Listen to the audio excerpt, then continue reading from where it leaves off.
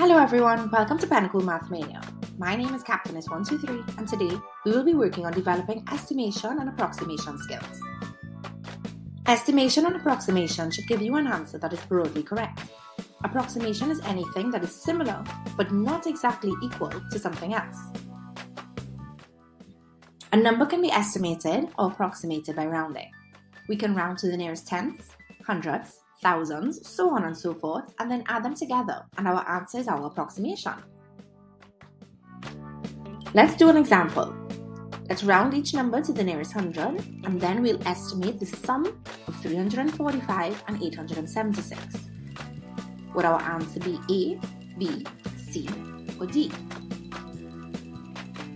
Step 1 would be to round each number to the nearest hundred. 345 to the nearest hundred would be 300. When we round, we look at the number in the tens column. Since it is less than 5, we change the numbers in the tens and ones columns to zeros. The next number is 876. Rounding that to the nearest hundred would be 900.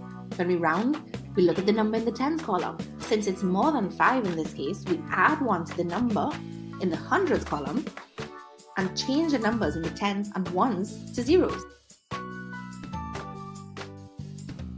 Step 2 would be to add our rounded numbers together, which are 300 added to 900. When we add these two together, we get 1200. So from our answer options before, A, B, C, and D, the best answer we can use is B. Remember, estimation is not the exact answer, but the closest to. Don't forget your steps in order to correctly estimate your answer. Thank you for visiting Math City today. Try the exercises on pinnacle.com to earn points and win great prizes.